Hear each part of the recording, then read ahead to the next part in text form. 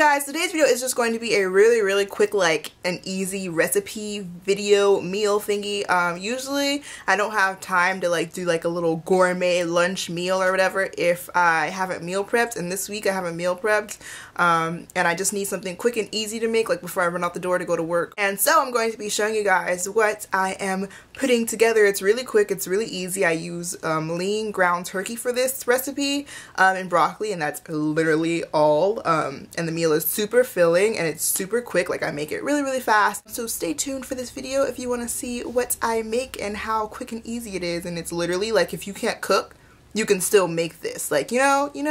Okay, so let's get into the video. So for this meal, I'm going to be using lean turkey burger patties, and so this is the brand that I'm using. I don't really care about the brand. I just pick up whichever turkey burgers I see at the store first. So this is what I saw first, and it's lean ground turkey. And then you're going to need broccoli, and you could actually use whatever kind of vegetable you want, but I prefer broccoli because it's usually easier to cook.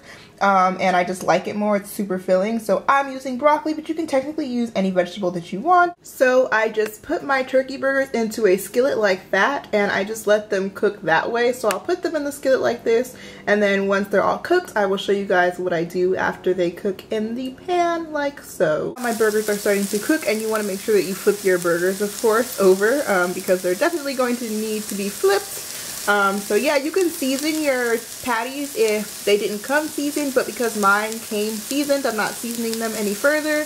And I would suggest kind of keeping the salt that you use to a minimum, and maybe try to use Mrs. Dash, which doesn't have any salt in the mixture. Salt actually helps you retain water weight, and it just makes you bloated. So you kind of want to stay away from things with too much salt if you want to kind of flatten out your stomach and kind of tone up. So as you can see, I have flipped my turkey burgers because they were finished cooking on one side. So now I'm going to be cooking my broccoli while my turkey burgers finish cooking, so that's what I'm going to be doing right now. So now that my turkey burgers are basically done, I like to add cheese to them because I like cheese. So I got some cheese from the deli that's closest to my house, and I'm just going to be putting the cheese over top of the turkey burger like so.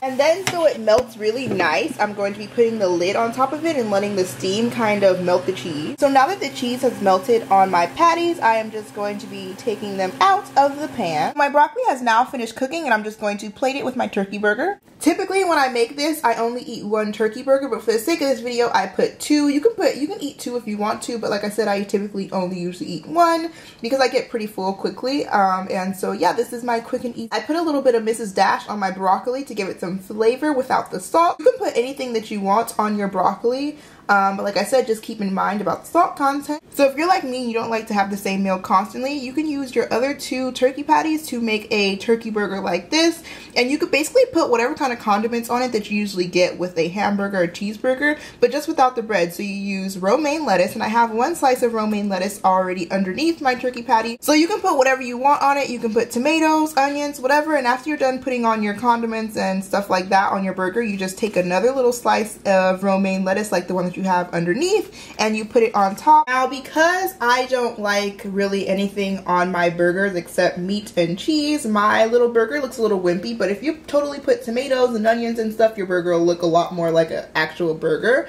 But yeah, this is how I like mine. So yeah, that's like a little bonus meal that you can make with your turkey patty, and I hope you guys enjoyed this video. Don't forget to give it a thumbs up if you'd like to see more videos like this, and subscribe if you're not subscribed already, and I'll talk to you guys later. Bye!